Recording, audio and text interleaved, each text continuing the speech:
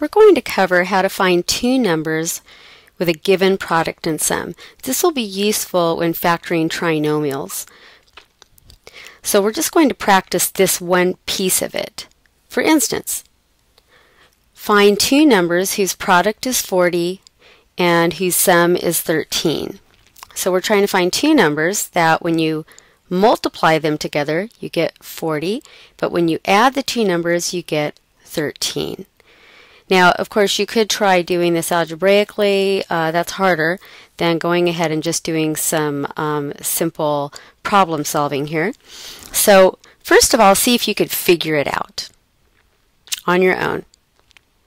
Okay, did anybody come up with 8 and 5? So the answer to this one happens to be 8 and 5, since 8 times 5 is 40, and 8 plus 5 is 13. So some of you may have been able to just come up with that.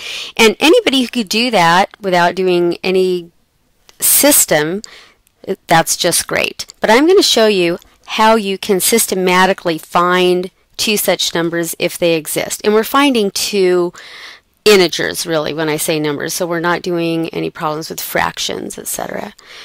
Okay. Okay, so basically this is just a puzzle. You're trying to find two numbers, and if some of you might easily guess the two numbers, but some people have trouble doing that, so this is a systematic way of finding the two numbers if they exist. So keep in mind we're looking for two integers, not fractions, so they might be positive or negative. So we just did find two numbers if their product is 40 and their sum is 13. Well, let's say you just can't come up with it at the top of your head by guessing. So here's another way of doing it.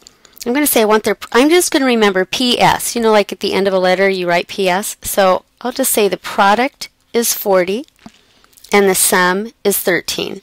Alright, so there's a lot of numbers that add up to 13, but there's only so many numbers that multiply out to be 40. So we're just going to write down all the possible numbers that multiply out to be 40, starting with the number 1. Does 1 go into 40? Yes. So it could be 1 times 40. I'm listing the two numbers, so that's why I'm using a comma. And then we've got, let's see, does 2 go into 40? Yes. 2 goes into it 20 times. Does 3 go into it? No. Does 4 go into it? Yes. Does 5 go into it? Yes. Does 6? No. Does 7? You actually don't have to go as far as 7 or higher, and here's how you know. If you take 7 and multiply it by itself, another square it, if it's bigger than 40, that means you don't need to test it. So the furthest we really have to go is up to 6. So this gives me 4 possibilities, but we want the sum to be 13. Now, that means the sum is positive. Anytime you add two numbers, if you're going to end up with a positive, the positive must go in front of the larger number. So the larger number must be positive. Since the product is positive, the numbers must be the same sign. So the smaller number must also be positive in this case. Now we see which one has the sum of positive 13, and here it is. So that's sort of a systematic way of just writing out the only possibilities and then seeing if it's there. Okay, so here's another example. Find two numbers whose product is 72 and whose sum is, whose product is 72 and whose sum is negative 22. Alright, so first of all you might just try and see if you can guess that on your own, but if not, let's go ahead and do the same systematic method. So I want the product to be positive 72 and the sum is negative this time, negative 22. So we're going to start off just by writing all numbers that when you multiply them together you get 72. So you start off with 1. 1 goes into 72, so we've got 1 and 72. Does 2 go into 72? Yeah, since it's even. 36. Now I'm going to give you a little hint how to do the rest of these.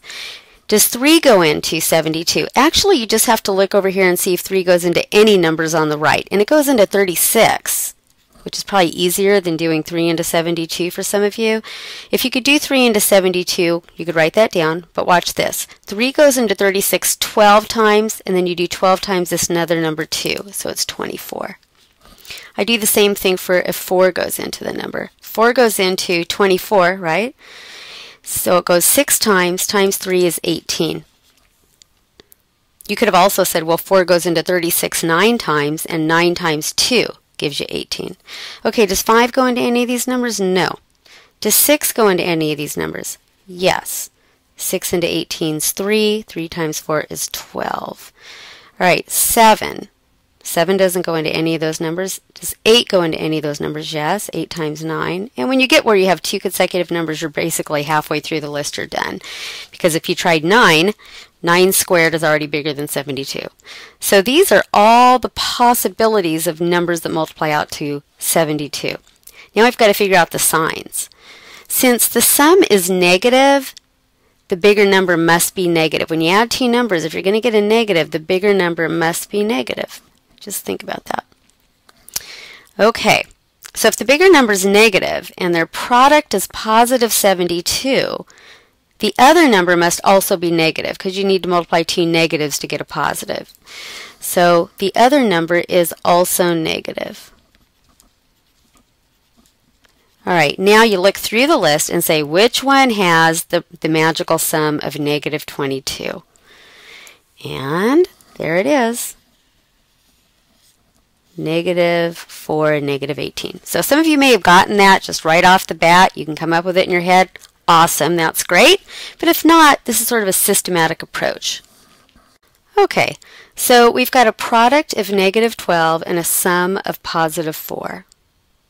So let's list out the possibilities of two numbers that have a product of 12. We have 1 and 12. 2 times 6, 3 times 4. All right, the sum is positive, so the plus sign goes in front of the larger number. And now I want the product to be negative. So if one of the numbers is positive, I'm going to have to multiply the other number by a negative in order to get a negative 12. So those are my possibilities. All right, now which one has the sum of positive 4? You got it. Right here. Okay.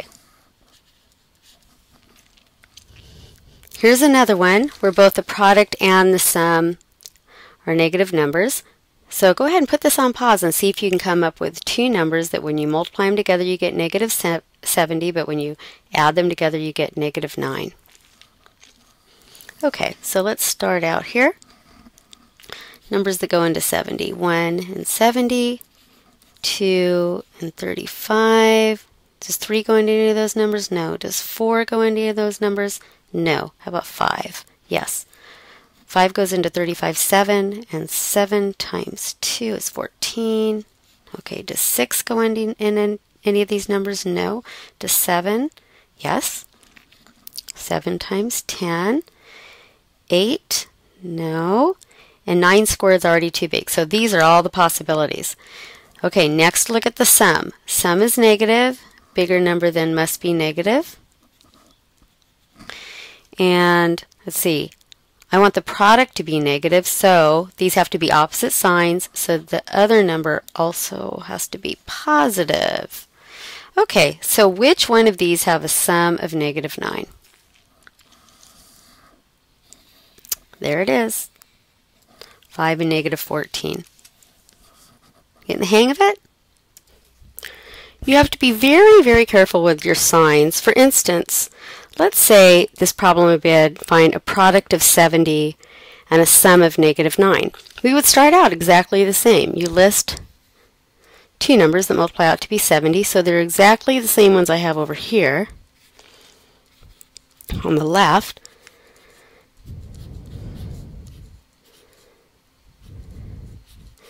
All right. And they're still negative because the sum is negative 9, correct? All right, but here's the difference. You want a product of 70, which means the signs have to be the same to get a positive product. So these numbers would all have to be negative. And now you're looking for two numbers in that list that add up to negative 9, and there are none. Okay, so there's no solution. There's no two such numbers exist.